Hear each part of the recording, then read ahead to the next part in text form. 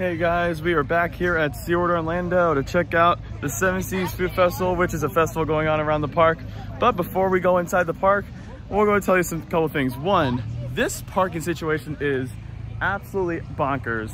So like there's cars parked in the tram lot, there's cars parked literally at the car lines.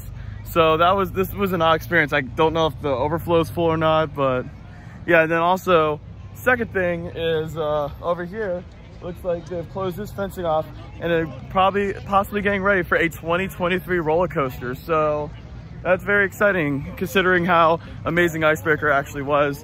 We're hopefully going on that again tonight. Park's open for another 5 hours. They literally extended hours because it's just so slammed in Orlando right now. Literally, I just got out of work and that was absolutely chaotic. Yeah, but that's Disney, but still, Disney, Universal, SeaWorld, you cannot escape the crowds in Orlando. It is absolute chaos. Even at Busch Gardens, it is just a complete mess right now over at Busch Gardens because it's super busy. Luckily, when I went on Wednesday, it wasn't bad, so that's that. But yeah, it's gonna be a very busy. Luckily, they have all 4 coasters running tonight, so that's good. All right, so I got a couple of times for Mako and Icebreaker, but I am with the family side, so I might not vlog as much, but still gonna get some footage in of me sampling food. So we go to our first 3 things. So didn't record much there, but I did, let's see. We did try the lobster mac and cheese, which is good, but I didn't taste the lobster much. But also I tried this Nutella funnel cake. My sister was obsessed with it. I thought it was good, but nothing to shot at. And then we tried this, what was it? Oh, brisket tachos, and those are pretty good too. I'm not the biggest brisket fan, but I enjoyed them. So yeah, you can find all that, all American market. So yeah, definitely recommended.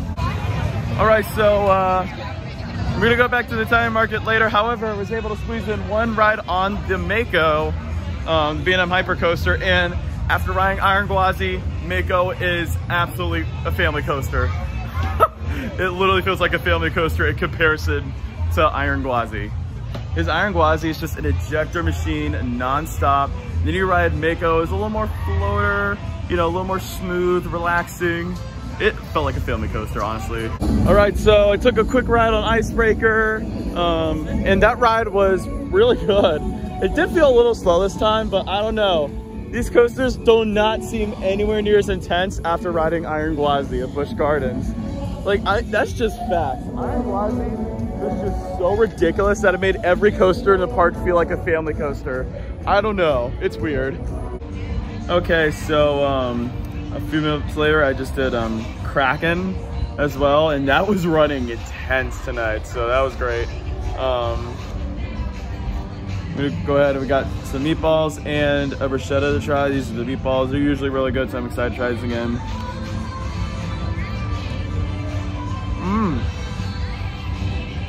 About as good as they usually are. A little bit of a bread too, which is nice.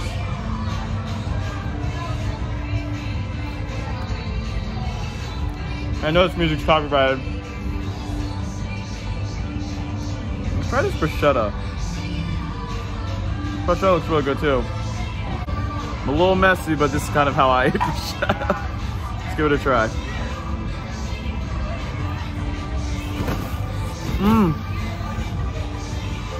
The napkins went out of the way.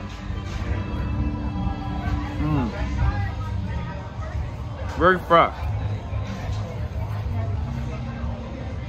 That I'll give it. It's very fresh and really good. Literally, everyone's at Icebreaker right now. All the B&M coasters have short to little wait times, which is crazy considering the insane lines that we saw for the park coming in.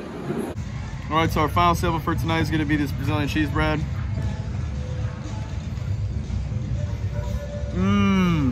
This is definitely a classic. I really enjoy this. Highly recommended. Alrighty guys, that concludes another amazing vlog today. Manta, the back row, still needed some time to recover from that. That was absolutely insane. That pretzel loop, it just never gets old. And so yeah, overall tonight, you know, it was a little slow, but hey, got to sample some food, do some fun roller coasters. Best ride tonight was definitely Mako. That was absolutely hauling. So yeah, that was gonna end this video. I hope you guys enjoyed it. If you did, feel free to give it a like. Also, don't forget to subscribe for more videos in the future if you enjoyed this one. Also, don't forget to check out Theme Park Guy Productions on all social media platforms, Instagram, TikTok, Discord. Go check it out because like what went you guys. I'll see you guys next time, and you're clear for dispatch.